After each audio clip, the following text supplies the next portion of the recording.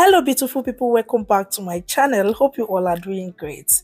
Today's video I'll be showing you how I prepare this delicious spinach jollof rice that tasted super good. Honestly, try out this recipe and you will never regret it. I guarantee you on this. Yeah, and this is another way you can enjoy your spinach without stressing yourself. Why not join me? Let me show you how we made this. Let's get started. Okay, here are the ingredients. They are well prepped.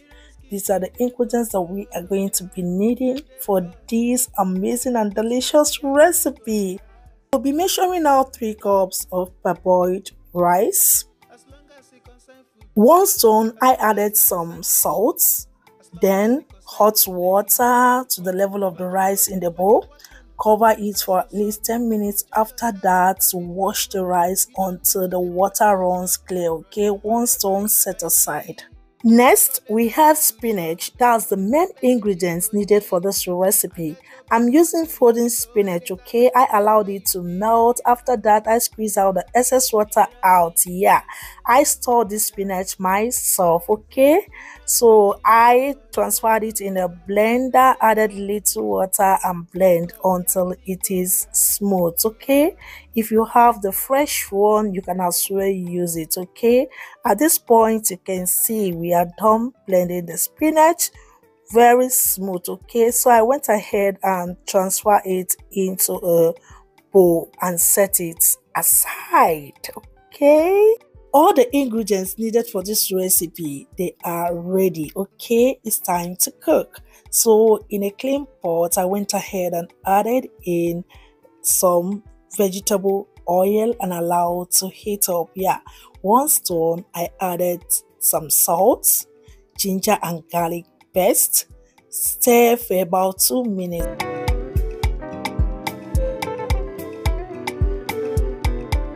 About 2 minutes now, I added the chopped or sliced onions and saute for about 2 more minutes.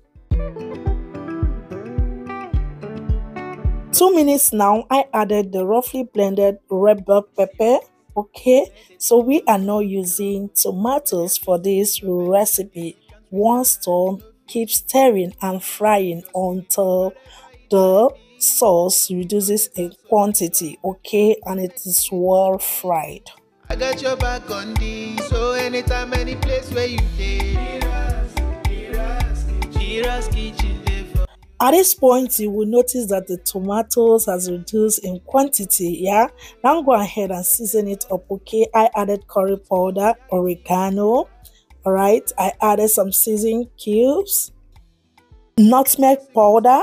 Feel free to use any seasonings of your choice. Okay, so I stir everything until it is well combined. Enjoy yourself with Tabi Fallow. You don't need to bother yourself, my brother. Whatever it might be, it's always a solution. Looking for the perfect kitchen. Now I added some fresh pepper. You can add to your tastes. All right, here is some crayfish. Add to your taste as well. I'll be adding half of it. The half will be used later. Stir until everything is well combined, just the way you are seeing here on the screen. So the next, the almighty recipe. Look at it. And look at it, so greenish. So I added the blended spinach. Don't mind the color, guys. Honestly, try this recipe and thank me later. Okay, so I added it and mix everything until it is well combined. So guys, I did not use all the spinach here, so I was just adding little by little to know if I'm satisfied with it. Okay, so at this point you notice that I am well satisfied now. Okay, after that, cover and let it cook for about 2 minutes. Okay,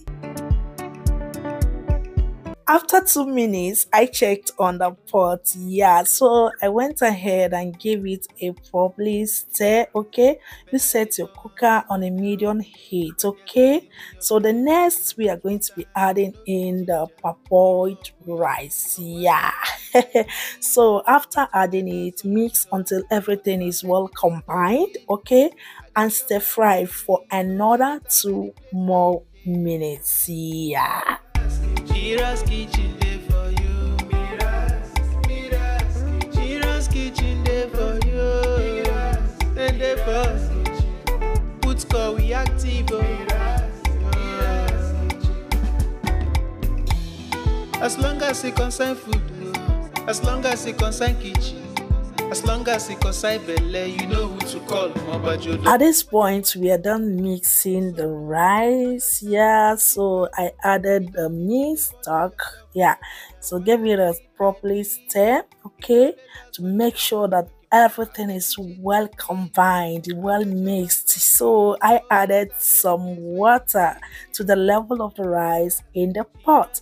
Make sure not to overwater the rice. Okay, feel free to taste for salt or seasonings just the way you are seeing here on that screen. So I added some salt. Now everything is perfect. Okay, so I added some dry fish. Honestly, this dry fish took this rice to another level. Honestly, so I added my grilled mackerel fish. Okay, so once done, I covered it with some foil. Yeah, set it on a medium to low heat. Okay, and cover the pot until the water dries up and the rice well cooked. Okay.